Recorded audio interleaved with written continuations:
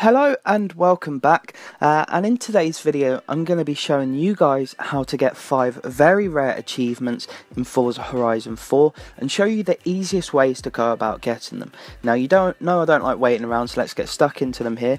So let's go through them all first. The first one, called Hatch Me If You Can, wants you to complete the festival drag strip in a hot hatch in under 25 seconds. Second one, called Never Tell Me the Odds, wants you to win a race in the PLP 50. Third one, called Ground Force, wants you to get 3 stars at a danger sign in a vehicle from the truck's car type. Fourth one here, called Record Breaker, wants you to get 258 mph on a speed trap in the Bugatti Veyron Supersport. And the final one here, called Purple Split, wants you to, in Rivals, beat a rival without receiving a dirty time penalty. Now the first one here is very easy. It just wants you to complete the festival drag strip in under 25 seconds in a hot hatch. So first of all, you're going to want to find yourself a hot hatch, not a retro or a super one, just a standard hot hatch. Now there's quite a few to choose from, and if you don't have one, which I'm sure a lot of you guys will anyway, they're very cheap to pick up. I'd recommend going with an all-wheel drive one. So as you can see, I chose my Audi S1. I've tuned it to have about 360 brakes, so it is very quick. Obviously you don't need something super quick, you just need something that will beat it in under 25 seconds. So then you go over to the festival drag strip. Obviously that one is self-explanatory, it's the one at the festival, and you then obviously just get into the drag race. It's as simple as that. All you have to do is come in under 25 seconds, so it doesn't matter where you finish. Obviously first is preferable, but as long as you're under 25 seconds you'll get the achievement. So as you can see here, I got it in 11 seconds in an A-class Audi S1. Like I said, all-wheel drive's probably better for this because most of them are front-wheel drive anyway. But yeah, there's 20 Gamerscore, very easy, in under 5 minutes. It will not take you long at all. If anything, 2 minutes maybe. Very simple. The next one is a little trickier. It wants you to win a race in the PLP 50. Now I'm sure everyone probably has this. Reason is it's a barn find, so don't sell it, keep it just to get this achievement, and then you can flog it on if you don't like it. As you can see, I've tuned mine with a motorbike engine. It is now C-class, an all-wheel drive. Say all 3 wheels working. Now I went over to the Greendale Club circuit and set it up just for PLP 50s, so there's no other 4-wheel competition. It's all 3-wheel PLP 50s. And obviously when I was recording this I was doing it during winter, so I changed it to spring and only 1 lap because I'm not a fan of this car, I'll be honest. But as you can see here, doing the motorbike engine swap does make it fairly rapid off the line, but it'll max out about 115. So it's not the best car in the world, but a minute 30 and the race is over, and you'll never have to use a car again if you don't want to. And that's another very easy 20 Gamerscore. So there you can see it took me about 1 minute 30 seconds. I'm not a fan of this car. It's very cool, and I'm not going to sell it because they are quite expensive in the auction house. I'll hang on to it for a while, but very simple 20 Gamerscore just by winning the race in the PLP 50, so I'm not going to complain. Third challenge wants you to get 3 stars at a danger sign in a vehicle from the truck's car type.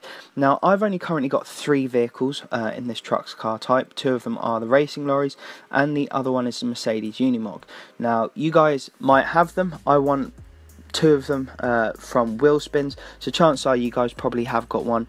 Now I went for my Iron Knight. I didn't really tune it much, I just made it all-wheel drive because again it's snow. Then I found this danger sign, the Ambleside Edge danger sign.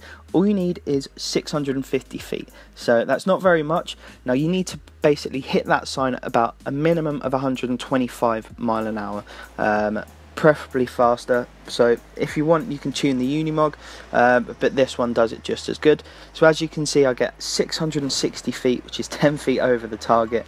You know, it's still getting that 3 stars on a danger sign in a truck. And again, another very easy 20 Gamerscore, and not even 1% of gamers have this achievement, so it is very rare, a very cool achievement to have. Fourth one just wants you to get 250 mph on a speed trap in Bugatti Veyron Supersport. Now, most of you guys probably would have won this in a wheel spin. I actually brought it for the purpose of this video, just for 20 Gamerscore.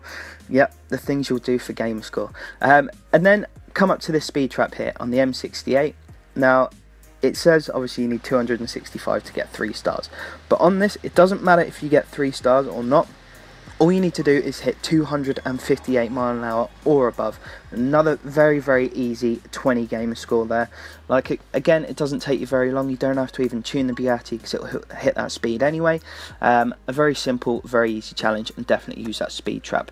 Now the final one, Purple Split, wants you to, in Rivals, beat a rival without getting a dirty time penalty. Now, a dirty time penalty is when you basically come off the track or hit another car, basically messing up. But by using the drag strip, as you can see here, it's almost impossible to get a dirty time penalty because you're not really likely to hit any of the barriers or any of the walls. So obviously you'll set up the drag strip for a Rivals event. Now, as you can see, the time for me to beat there is 1 minute 13 seconds, which is quite slow for a Rivals event, let alone a drag strip event. So this car does it in 9 seconds, and all you have to do is not hit anything, which obviously, like I said, the chances of that are very slim on a drag strip compared to when you're doing an actual sort of race event. So it's very simple and very easy, and there's a very quick 10 gamer score. So really, this took me about, I don't know, 10 minutes, 15 minutes to get all of them. So that's a very quick and very easy 90 gamer score there, where all of the achievements are incredibly rare, which I'm hoping you guys will try them out after this video, so some of them won't be as rare. But like I said, they're all very easy and all very simple to do. If you do need any help with them, please do ask in the comments. I reply to every single comment as best as I can. So if you do need any help or support, obviously drop a message in the comments, or you can message me on Xbox as well. Obviously all of my details are in the description of this video. But last of all, a massive thank you for everyone's support. We are now over 2,100 subscribers, which I didn't think I'd get to anytime soon, so I'm incredibly grateful for that. And when we hit 2,500 subs, I'm going to do a massive giveaway in Forza Horizon 4, where there will be a couple of winners that will win some very cool and very big prizes. But obviously, like I said, a massive thank you. I hope you guys will try out some of these achievements. Tell me if you do, and tell me how successful you are. But a massive thank you, and take care, guys.